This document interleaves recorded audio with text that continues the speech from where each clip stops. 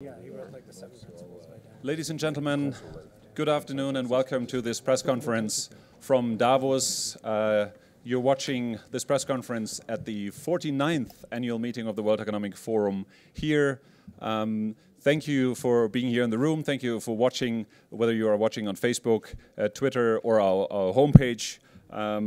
You're joining a press conference titled The Value of Digital Identity for the Global Economy and Society. And we have a fantastic panel for you today to discuss the value of digital identity. And I'll use a very old-fashioned way of identifying them here in my voice. To my immediate left, we're joined by my colleague Manju George. She's the head of platform services in the digital economy and society at the World Economic Forum. To her left, we have the pleasure to be joined by Jüri Ratas, who's the Prime Minister of Estonia. Right at the heart and center of our panel, we're joined by James Manyika, who's the Chairman and Director of the McKinsey Global Institute. To his immediate left, we're joined by a man you've seen in many spots in the program here in Davos already today. We're joined by Nandan Nilekani, the Chairman of Infosys, of course, from India. To his left, we're joined by Mary Snapp, the Corporate Vice President of Microsoft Philanthropies, based in the US. And last but definitely not least, we're joined by Mike Kubzanski, the Managing Partner of the Omidyar Network, also based in the US. Thank you very much. And mindful of our full schedule, let's jump right to you, Manju. Why is the World Economic Forum bothering with digital identity? Why are we looking into it? Why is it such an important topic for us? Please. So over 60% of the global GDP is expected to be digitized by 2022. More and more people, businesses, devices, and things are interacting online. And the topic here today, digital identity, sits at the heart of those interactions. How we construct and use digital identities would determine how people are represented online, what opportunities they have access to, what or who is trusted online. So it's quite a foundational role that identity plays in digital economies and societies, and so one needs to shape it thoughtfully. There are a couple of areas that need our attention. One is to make sure that the opportunities associated with digital identity is distributed widely. So today, we only have about 50% of the world's population using the internet. According to the World Bank, over 1 billion people do not have any form of legally recognized identity, thus excluding them from participating in the digital economy. And there are divides within. 60% of those people live in lower middle-income countries. 50% are in sub-Saharan Africa. In the lower-income countries that were surveyed, about 40% of the women don't have access to identity compared to about 30% men. So if we don't prioritize inclusion, then we risk exacerbating some of the divides that already exist. Second, a priority is the quality of the identity. Does the digital identity give you access to a range of meaningful opportunities in your sort of daily lives? Does it keep me and my data secure? Does it protect me against discrimination, exclusion, harms? And does it give me control over how my identity and related data is used? There are also tricky questions involved. How do you balance multiple goals? An individual's right to privacy, at the same time, a nation's need to protect its citizens. So tricky questions like this need greater dialogue and cooperation between businesses, governments, and civil society across industries, across regions, and across communities. At the forum, we offer a space to have some of those conversations, define what good looks like, and try and move action towards that good destination. Thank you, Manju. Prime Minister, I think it's fair to say that Estonia has been somewhat of a pioneer in these areas within Europe, but also globally. Why don't you share with us the experiences that your country made with digital identity, please? Thank you this opportunity to share our experiences, and I try to say some words from Estonian side as well. I know that the topic of this event is impact of global economy, but I think that Estonian's case is a useful example.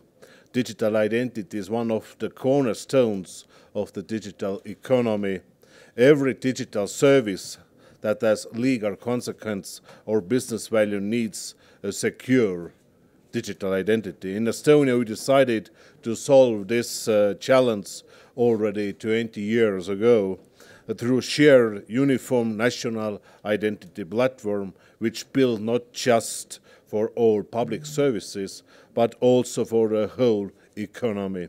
Since the ID card, like this one we have in Estonia, are mandatory in Estonia, it gave many companies an automatic customer base, making it profitable to build new services on it, so digital identities can support new business generation and also innovation.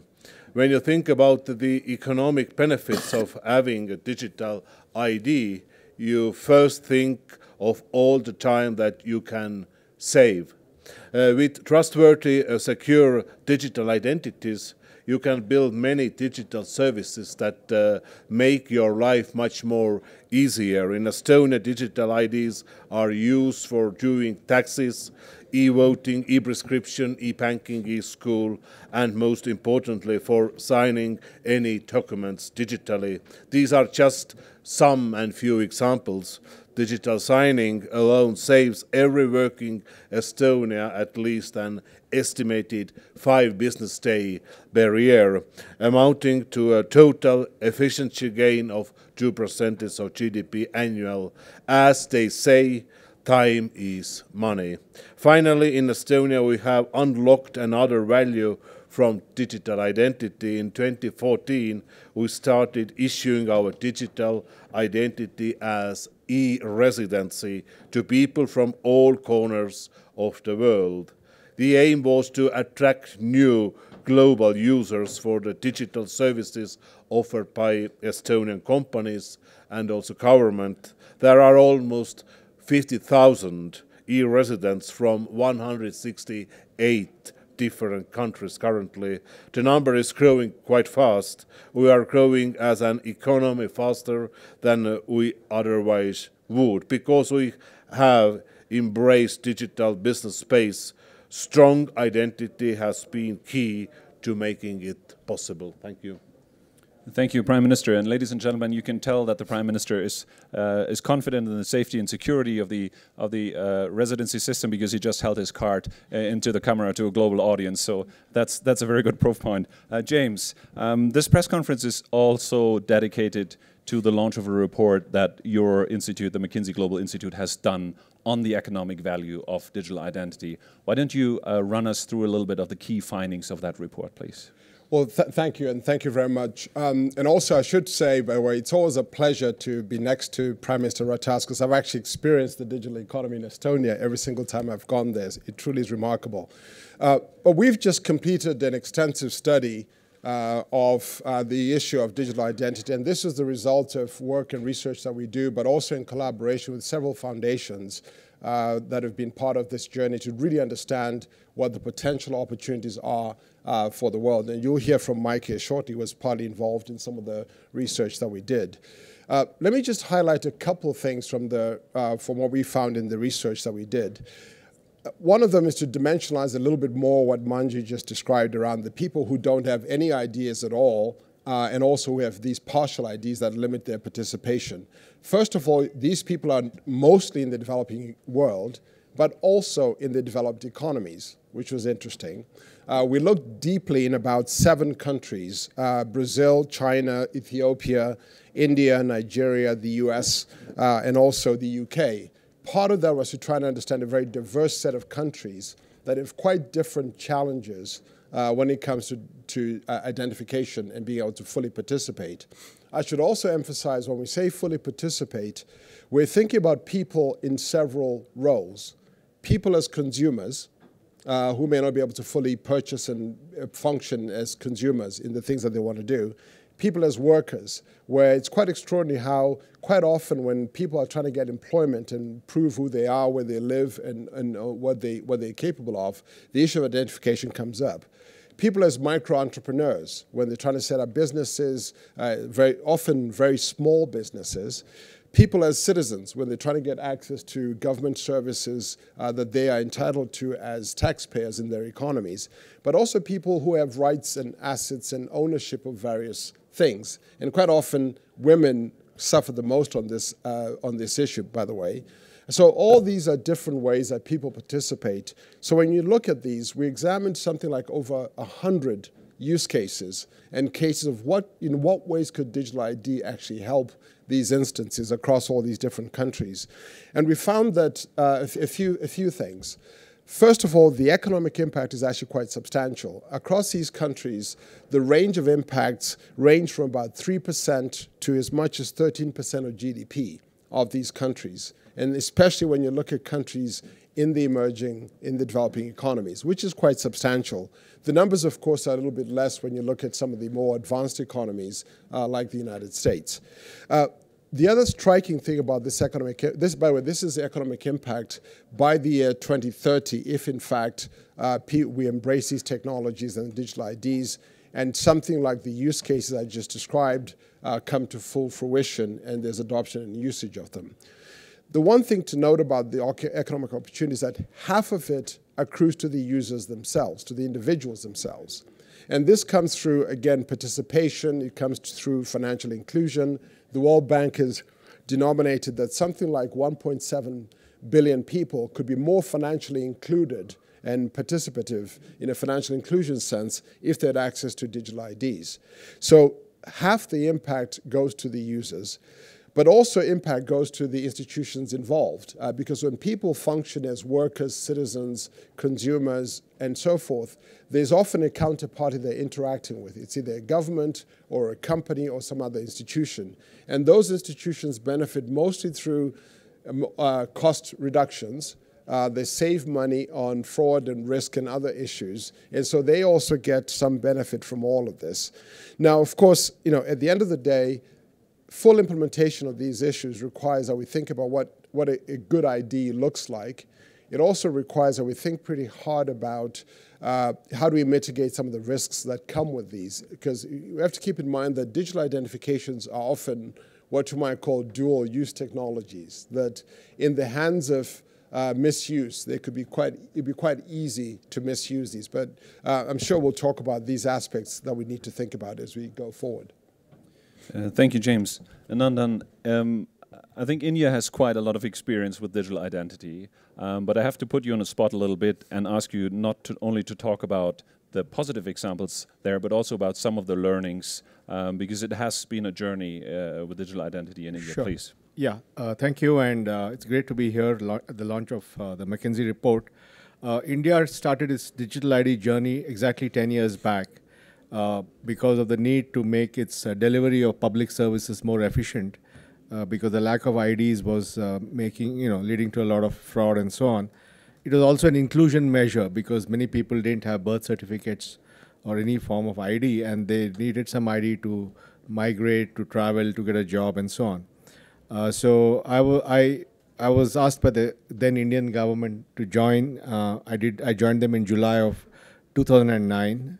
And I worked in the government for about 4.5 years, built a very modern digital ID platform using biometric deduplication.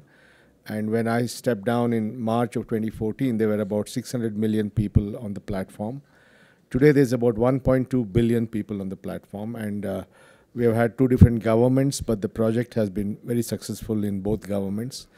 And the people use it for a wide variety of things. They can use it to open a bank account, get a mobile connection, for identity when they go to the plane. So it really has many, many uses. It's also linked to the financial system. So you can link your ID to a bank account. And today about 600 million people have IDs linked to their bank accounts. And just in the last 5 years, 300 million new people have opened bank accounts using things like the ID. So it's also a very important tool for financial inclusion. And because the ID is linked to the bank account, you can do a direct cash transfer or direct benefit transfer into people's accounts. And India today runs the world's largest direct cash transfer program, running into billions of dollars into a few 100 million people's bank accounts. So, and it's all electronic straight-through processing. Nobody touches the money, it goes straight into the account, and that's been very successful. So I think this has demonstrated the use of the ID, and the ID, as you said, we had a lot of concerns about privacy and security and so on, and matter went up to the Indian Supreme Court. The Indian Supreme Court held that Indians do have a fundamental right to privacy, but it could be circumscribed under certain circumstances. And then they upheld that Aadhaar meets that privacy requirement. So I think it's been a 10-year journey to get here. But this is clearly the largest scale implementation of digital ID anywhere in the world, and its benefits are there. We obviously have to manage the risk. We have to manage the risk of privacy. We have to manage the risk of security. We have to make sure that there are no data losses or data breaches. Many people were concerned that perhaps these IDs would be used for surveillance kind of activity, but the law that governs the ID, as well as the Supreme Court judgment, makes it clear that it cannot be used for any other purpose. So a lot of purpose limits have been put on the ID to make sure that it meets everybody's needs. So I think, as James has said, there is so much potential in ID. We are in the coming years, you're going to see more and more use cases of the ID, which I think will show even more the need why people around the world need ID. One last thing, I think in developing countries, it's a leapfrog, because in Western countries, people have IDs and they need a digital ID. In developing countries, people have no ID. And we're using this technology opportunity to give everybody a digital ID. Thank you. Thank you very much, Nandan. 1.2 billion is definitely an impressive number for people with this digital idea. Mary, we heard these two use cases from Estonia and India, but I know that you have more insights into use cases of digital idea, and it would be fantastic if you could share with the audience, please. Great, and I'll also talk just a little bit about potential, the role that businesses would play with this too.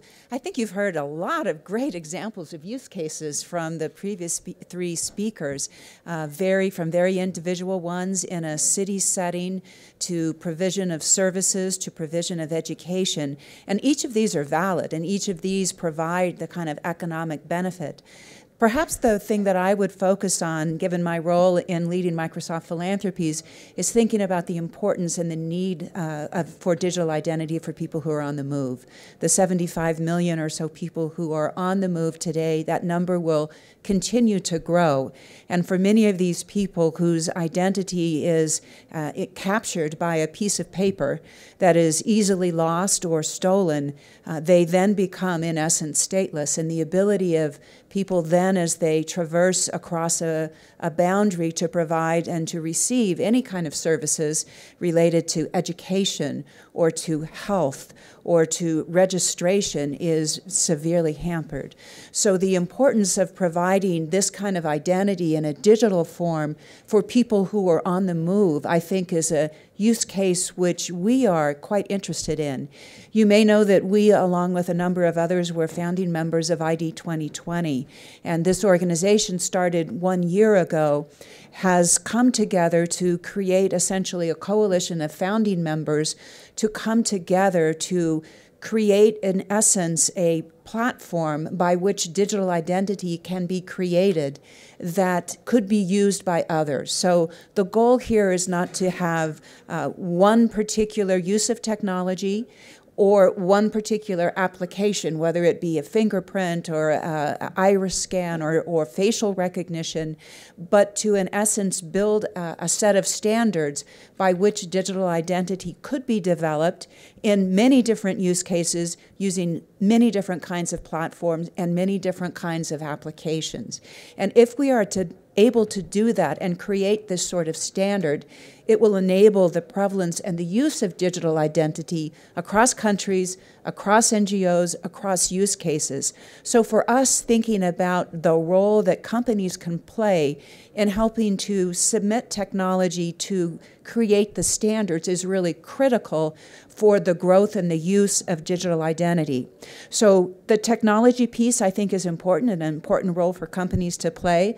I also think it's important to leverage our own experience in developing similar technologies which we have required to be secure. So whether it's financial services, whether it's health services, whether it is enterprise data on Microsoft services, all of these have been developed with use of technology and learnings along with them that need to be leveraged as we think about this technology as well. And then finally, I'd say, particularly in the technology sector, as we go into areas like artificial intelligence and enhanced reality, we know that there are ethical standards that we have learned from our work in privacy that need to be adapted and even taken further as we think about how this technology is driven forward. So as we're developing the technology, we also need some ethicists and some philosophers and some historians to be alongside of us so that we ensure that as the technology is developed, it is developed in a way in which we can ensure ethical use. So those are how I sort of think about broadly our contribution into this work. Thank you, Mary. Mike, Omidyar Network has invested in a whole range of activities in digital identity. You've given grants, you invested in various portfolios. You're definitely supporting the work of the World Economic Forum in that space. How would you describe the role of investors here? And I guess my second question would be, I know Omidyar Network is very conscious and concerned about privacy issues tied to digital identity. Maybe you could speak to that as well, please. No, that's great. Thank you. And I think they'll tie together, in fact, those two questions, because we're not just an investor, we're an impact investor. And so we're looking for a sort of a positive impact from that work. We're pleased to have partnered with McKinsey, among others, on this. And I think taking a step back, we look at this as a movement that's just getting started around, there's finally an SDG around identity and that sort of thing. And so this is a chance to learn from other areas like the education sector, which in the first round of MDGs was really focused on access and not so much on quality. This is an opportunity for us to think about access and quality in the same go and not have to come back and redo it. So we talk a lot about not just any ID, but what we call good ID. And good ID is an ID that could be both government issued or comes from your virtual digital trail, or a combination of that identity and your digital trail together. And an ID that really fundamentally empowers and protects the individual and provides agency and control for the individual over the use of that identity. And as we've heard examples of already out of Estonia and India, that is absolutely possible to do, and imperative to do. And so this gets a little bit to our thesis as an investor, which is to say, if you go to the McKinsey study, 50% of the value accrues to individuals and the consumer benefit. That value is only going to accrue in an environment where there is trust. If there is no trust, and I was struck by the Edelman releasing their new trust barometer at this event, then that benefit cannot really be realized. And so there's a lot of potential value that can be left on the table. And where does trust come from? It comes from control, privacy, agency, and confidence that the data and the identity that you've signed up for is not going to be exploited. So it could be leaving a significant portion of that economic benefit that James described, on the table. So we think there's a thesis there for both investors and policymakers to be followed on both sides of it. But on the policy side, you heard Nandan describe already, some of the rulings in India that have, clearly articulated that right to privacy.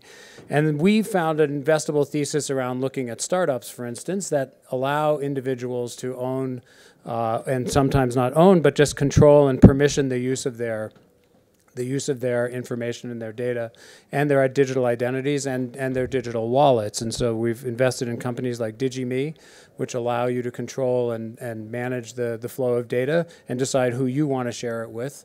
And it doesn't get asserted unless you've asserted that data. A company called Learning Machine, which does a lot of work with credentials, that works with institutions to issue credentials into your own digital wallet, tied to your identity, that then you can again permission out. So we think there are investable opportunities out there against this privacy thesis that will become more important as the architecture comes into play from the other side. Thank you, Mike. Mindful of the time, let's open the floor for questions and answers from the members of the media. If you could indicate whether you have a question. There's a gentleman there in the front row. If we could get the microphone over there.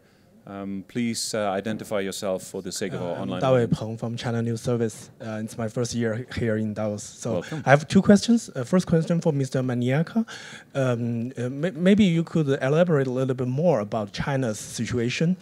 Because as we heard this afternoon, Vice President Wang, he mentioned that when it comes to technological innovation, people should emphasize on the security of all mankind. So do you think that China could balance the security and privacy with making values at the same time when it comes to digital identity or digital economy?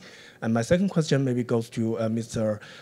Prime Minister and Mr. Nanikani, because nowadays in some countries there was a debate that whether people should continue the cooperation with Chinese technological companies. What's your point of view on this issue? Do you think that China or Chinese companies still remain as partners rather than rivals or, I mean, the enemies or competitors? Thank you. Thank you very much. And I think that's a great follow-up question to what we discussed. How do you balance the security and the privacy aspects? And I think we could hear from James first, but also Nandan. I think you have to add some learnings there from India. And after that, Prime Minister, the question on kind of basically global cooperation in that space, I think, with a focus on China, would be interesting. Please, James. Yeah, no, thank you for the question. I actually think the question you posed to China is a question for all countries. I think every country is going to have to find a balance between protecting and building the trust that's required for these systems to be fully functional. And that's going to incorporate, I think, as Mary said very thoughtfully, considerations of ethics, of privacy, of even having philosophers and others who think about values and what matters to individual sense of agency is going to be fundamentally important. And of course, there's always going to be tensions between that and questions about security.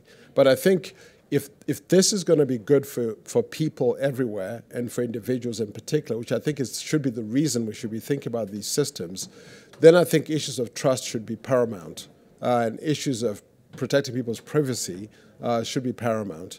And so I would hope that all countries, not just China, but all countries think and navigate that very, very thoughtfully. Otherwise, we risk not giving too many people. I mean, Manju just described us. We have somewhere between 4 and 5 billion people who have none or some partial ID, who are not fully able to participate. And I think it would be unfortunate if we didn't enable those people to fully participate in the economy and as citizens. Thank you, James. Nandan, do you want to add to that, please? No, I think in India there was a huge and long debate over the last 10 years. In fact, the Aadhaar case is the second longest running case in the Indian Supreme Court. So it was really a long case, and I think all these issues got really discussed in great detail. And I think the point James mentioned that we have a social obligation to include 1 billion people. We need to give them access to services. We need to give them a ladder for their future and so on. And obviously, whenever you bring in new technology, there are risks of privacy, data breaches, security, surveillance. I think societies have to figure out how to balance this out. And I think India is in a good place. The laws are there. The Supreme Court is very, looking at it very closely. Civil society is looking at it closely. So I think it's a good balance that has been established between the benefit of something like this and making sure that the risks are averted or mitigated. Thank you for the question. I would like to give maybe a little bit larger or general overview about the cooperation between the different countries across the border, and also the cooperation between public and private sector. If I'm talking about the private sector in Estonia, then I could say our ecosystem is very good between public and private sector, and it's very positive, and we are very happy about that. But I think if we are talking the digital identity, there are this kind of 3 main cornerstones. This is trust. You must be always transparent, and it is the data security. And these are, I think, the main points if we are talking the cooperation also in international level. Thank you. Thank you. There's a question from Jennifer, please. Thanks. Jennifer Shanker from the Innovator magazine.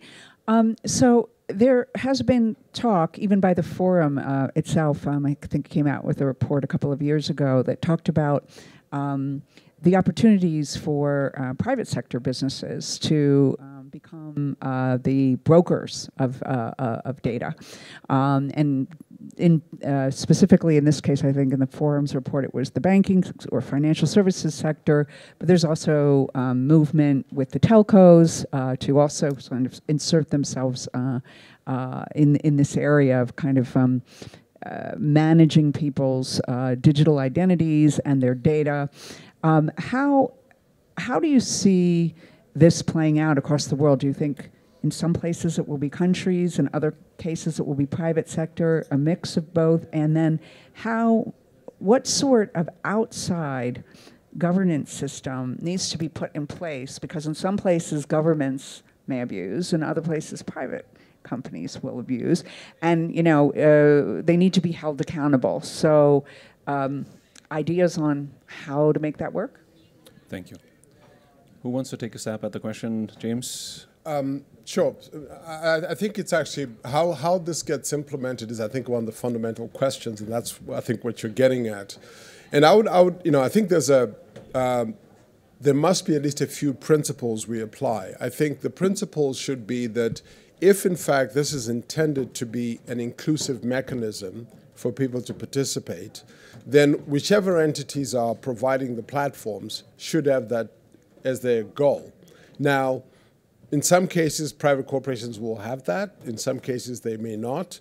But I think in any case, there's got to be some governance framework above it all that allows transparency, auditing, accountability through it all. So if, in fact, we end up with a system where private sector is doing it, there may be good reasons for that. They may have made the investments, they may have the reach, they may have the technology.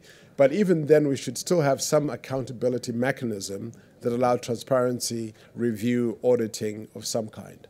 So I guess I'm agnostic as to who does it, who actually implements the systems. But it seems pretty clear that somebody, usually government, who has oversight over the system should have some ability to have oversight and transparency and review of how it works. And if I could just comment, I think you have to really separate the question of data from the question of governance. So there is a tremendous amount of data that sits in private sector, and perhaps for financial services might be a really good example, and a tremendous amount of data that sits in the public sector and should stay in the public sector. And so, and the data is quite sensitive in all of these cases. So in my mind, it wouldn't make sense for a single entity, or whether it's nonprofit, public, or to sort of manage and control all of that. But we should talk a lot about transparency of various data sets and what data sets should be combined or not combined, and how they might be anonymized or not anonymized. So I think you have this question of data, what data sets you want to put together for what uses, under what rules of consent. And in my mind, it cannot be a single entity that manages and controls the breadth of the topics we're talking about, although some combination of data sets will be key in order to provide the services that we're talking about, that are owned by different entities now. Thank you, Mary. Prime Minister, do you want to add? Yeah, only some remarks. If we are talking, for example, AI, then we need very concrete regulations, we need very concrete laws. For example, if we are talking the e-medicine, if we are talking the defense industry, everywhere we could see today that they are going and improving and investing in AI very strongly. About controlling the data, I am totally agree about transparency. But in Estonia, for example, the question is who owns your data? Who owns my personal data? And we have this kind of once-only principle, that we are giving our data only once, but the owner is this person who is giving this data. For example, myself, if we are talking the e-medicine, of course my doctor, he or she could check my data, but always I could look who was checking my data. And I think that it's very important that the data must own this concrete person. Thank you, Prime Minister. Mike, you want to add? Yeah, just one note to say that while there is no global governance framework in place, obviously for this, and there's going to be a multiplicity by use cases, by whether it's state or private, that sort of thing. In the realm of identity, there is a set of principles voluntarily agreed to that the World Bank spurred, which is, I think, a starting point for a conversation around the governance of identity and related data. That's not, I'm sure, the final stakeholder forum in which things will be adjudicated, nor the final set of principles that will come out, but it's a starting point where a number of actors, from the international development community and the private sector and everything in between have started to come together to think about what principles should be governing the use of these systems. Thank you, Mike. And I want to point out one thing. One of our co-chairs, Mohammed, actually, who spent 20 years of his life in a refugee camp, he actually does not own any identity papers, and he's here in Davos. And so it's very close, and it's very close. And the camp he's living in, there's 185,000 people who do not have identity. So it's real. The problem is real. To end on a lighter note, question to our three American panelists. Have you ever been caught with a fake ID trying to enter a club? There's only one answer to that question, and it's no. Okay. Well, thank you very much. Thank you for my wonderful panelists. Thank you for you here in the room. Thank you for your questions. And thank you for watching. Good night. Thank you. Thank you. Thank you. What's the best way to keep in touch?